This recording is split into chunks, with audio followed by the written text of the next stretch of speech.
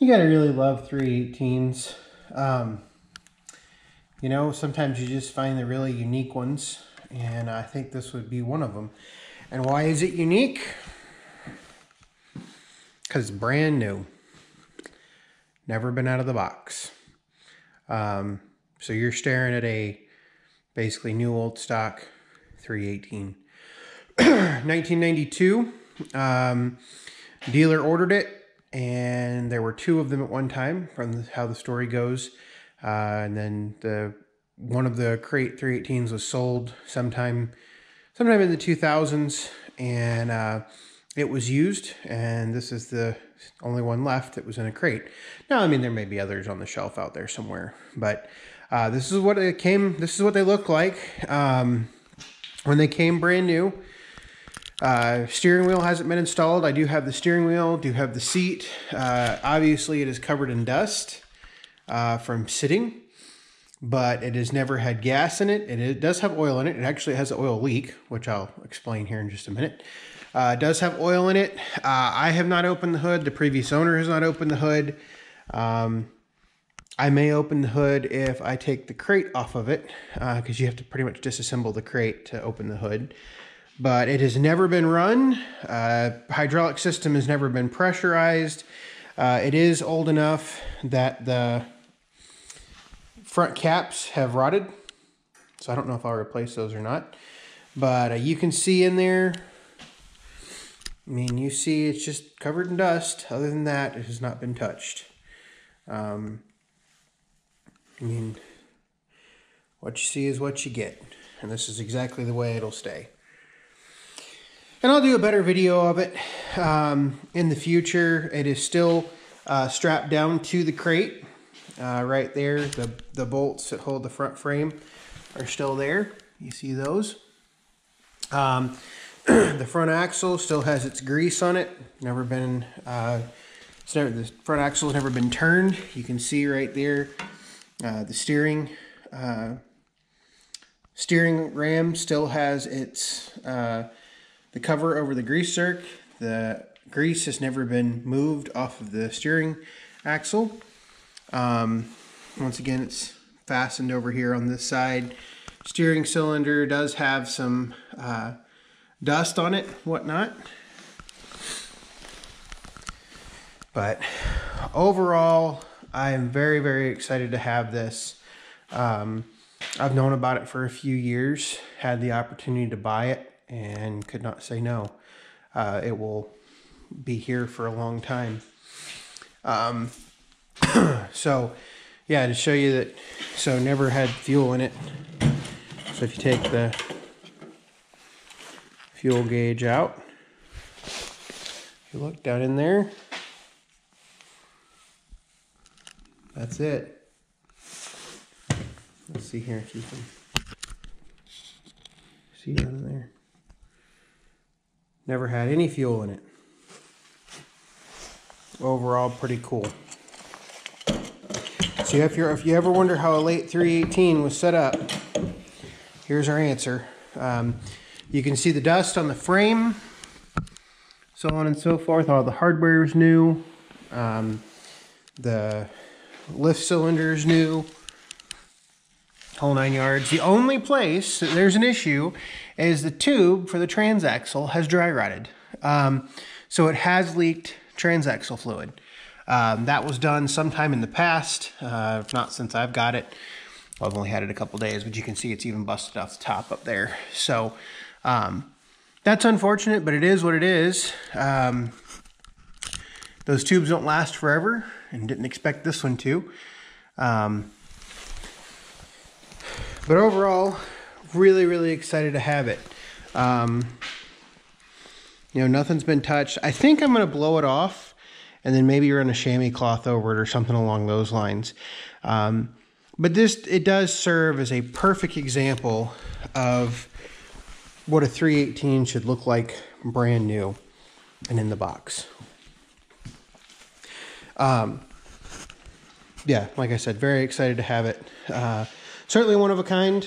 A couple things that we were looking at yesterday definitely shows you that the older ones or the newer units, newer 318s, had the unpainted nuts on the axle, whereas the earlier ones were painted. And I don't know when that change was made, but I've seen a couple unpainted ones. Probably just how they put them together, how they changed how they put them together. If you look in under here, you can see all the dust. Has the belly pan and everything, but you see all the dust sitting in there from storage, no wear anywhere. So it's flipped upside down for the deck. Don't worry, we'll get to a deck. Drain hose is still intact. If you look underneath it, belly pan's still there. No problems there. Front axle, all perfect. Just the way it came from the factory. Which is just what we want. So, anyway, let me go get to the next part of this video.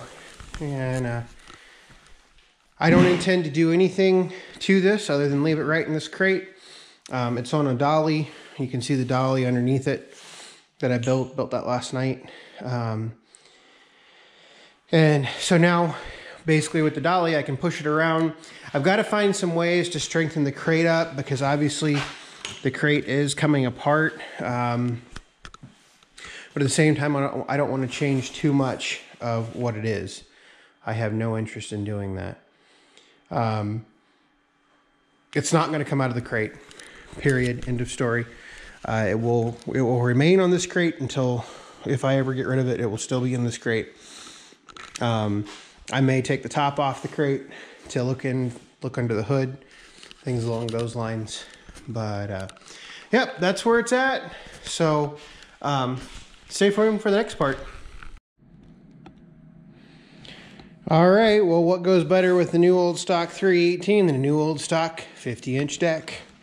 So this is the 50 mid-mount mower that would come with that 318.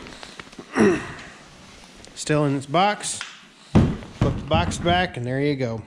That's exactly what it looks like. Never used.